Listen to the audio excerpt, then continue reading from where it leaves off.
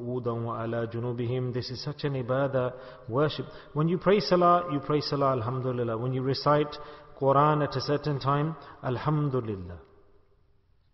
You do some nawafil actions, alhamdulillah. You are regular in tahajjud, alhamdulillah, many times over. Great deeds, good deeds. But with regards to dhikr of Allah, His remembrance, Allah says that I don't want to see you lazy or negligent for even 1 minute. I want that my servant, and this is the way that you should be grateful as a servant, that every second you should be busy in my dhikr. Allah says sitting, sleeping, walking, standing.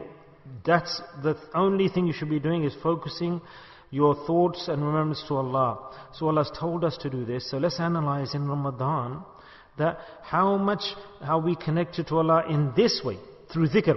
Dhikr is such a great ibadah, for about which Allah says that not for a minute should you be ghafil or ignorant from my remembrance. Always you should be immersed in my dhikr, Allah says. How much do we do this? Think about it. That's why Allah Ta'ala gave us Ramadan, so that we can develop the fikr for this, and so we can fulfill those gaps that are in our lives. How much life is left? Tell me, how many breaths are left in our life? Yeah, the breaths are a certain amount Allah has given to us. We've come here, we've sat here, because it's Ramadan. Okay, we'll do good actions, we'll learn some good deeds, we'll do dhikr. This is the barakah and the love of Ramadan that has brought us here. So this is the message of Ramadan, that you need to continue this action for the rest of your life, because you were created for this. Eating, earning, wearing clothes, that's not why Allah Ta'ala created you. Allah created you, us, all of us. Did Allah say, make bread and make money and make buildings and hoard wealth? Allah Ta'ala hasn't said this.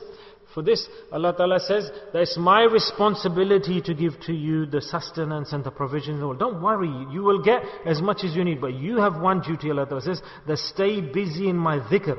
Don't forget me, Allah Ta'ala says. So at least this message of Ramadan, we should definitely understand it, because the words that Ramadan is training and teaching us, is not that just for the sake of it. No, it's like they've died. Allah Ta'ala says that the difference between, this is the hadith of the Prophet, the difference between he who does dhikr and he who doesn't do dhikr is like the one who does dhikr is alive and the one who doesn't do dhikr is dead. So this is not life, we've eaten, we've drank. No, the person who doesn't do dhikr of Allah, it's recorded that he has passed away. He's deceased. We don't believe these words, these hadith, when we read them, we don't believe in them. Reality. So let's have a look at this situation. Why do people change? Are they mad? Those who are always turning to Allah, focusing on Allah, they have yaqeen and belief in these hadith. Their iman and yaqeen is strong. They don't just read, but they believe in those words. We read, just like we read the Quran, but we don't have yaqeen in the Quran. If we had yaqeen, then wouldn't we practice the words of the Quran? So does the Quran not say, وَاذْكُرْ رَبِّكَ فِي نَفْسِي? That, what a great statement Allah is saying here, that not for a minute, not for a moment should your heart be empty or not remembering me. Allah Ta'ala says, وَاذْكُرُ اللَّهَ كَثِيرًا. Allah says, remember me in abundance. So if we read this, then why don't we have conviction on this verse? Why don't we believe in this? Why don't we bring that into being? We're standing, sitting, lying down, sleeping. Allah says, remember me. So you want to attain taqwa, just like Ramadan has come to give us taqwa. So Allah instructs, I'll give you a great month, and I've also kept another place of taqwa. So Ramadan gives taqwa, and also sohbat of the Shaykh gives taqwa. The company of the awliya, Ramadan will pass, then what do we do? Will taqwa go? Will it disappear? No. Allah says, وَاتَّقُوا اللَّهَ كُونُوا مَعَ الصَّادِقِينَ. Adhere to the company. Allah says, when Ramadan goes, then adhere and visit and spend time in the company of the pious people. You yourself will become muttaqi.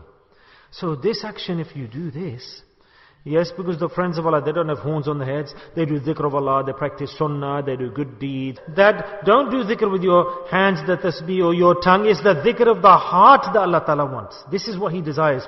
So that always, because the heart's always beating, your hands are busy in the world, you're working, you're running your shop, you're at home, you're with your wife, children, but your heart should continue to do dhikr of Allah. So how should we do that? We learn this dhikr. Otherwise your name will be recorded in the list of the dead people. I'm telling you, if you do dhikr, then if you remember Allah's name in the heart, then you are alive. So the dead person and the alive person, they're opposite. So the sign of a person who's alive is not eating, drinking,